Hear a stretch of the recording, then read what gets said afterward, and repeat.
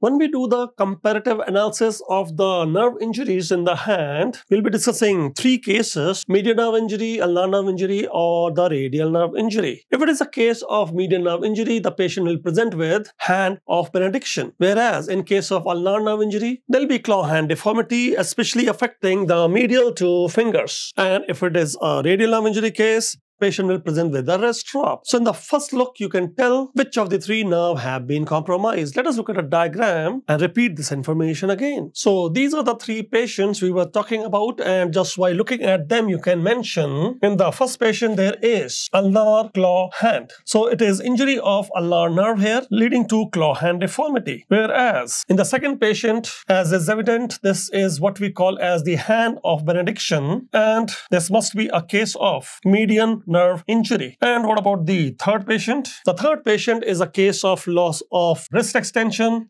wrist drop, and must be injury to the radial nerve. But then there can be some confusion. Like here, we are looking at these two diagrams. They are appearing the same, almost same. How do you know this is ulnar nerve injury and this is median nerve injury? Because you have to understand, for this kind of presentation, you have to tell the patient to make a fist, and then this deformity will appear. Whereas in ulnar claw hand, this deformity is always existing. And why? Because when there is ulnar nerve injury, we understand that lumbricals to these fingers have been compromised. That is why the flexion at MCP and extension at IP is a problem. Now, one group of muscle is paralyzed, the other group is more powerful. The flexor digitorum profundus will be pulling the finger into flexion deformity, whereas extensor digitorum in the posterior forearm will pull the MCP joint into hyperextension, ulnar claw hand deformity, and it is persisting all the time. As compared with the hand of benediction, here you have to tell the patient make a fist, and while making a fist, you'll find these two fingers, they are able to fold because the medial half of flexor digitorum profundus supplied by ulnar nerve is still working. Problem is with the median nerve, and if you want to fold these fingers, you need lateral half of flexor digitorum profundus and flexor pollicis longus for folding the thumb, but they need median nerve. If there is a median nerve injury at a higher level, the flexor digitorum profundus towards the lateral side and flexor pollicis longus, they are not working. So these fingers find difficulty in folding. Especially the index finger finds difficulty in folding, pointing index. Okay, fine, but still, when somebody gave me these two diagrams, how can I immediately tell this is ulnar nerve injury and this is median nerve injury? Because they are appearing the same. One difference. What you find here is, in ulnar claw hand, there is hyperextension at the metacarpophalangeal joint, which you will not find in a case of median nerve injury. So that is one major difference you can see. If MCP joint is in hyperextension, goes more in favor of ulnar claw hand, and if that is missing, it goes more in favor of the median nerve injury. And of course, wrist drop, loss of wrist extension, muscles like ECRL may not be working, radial nerve injury evident immediately.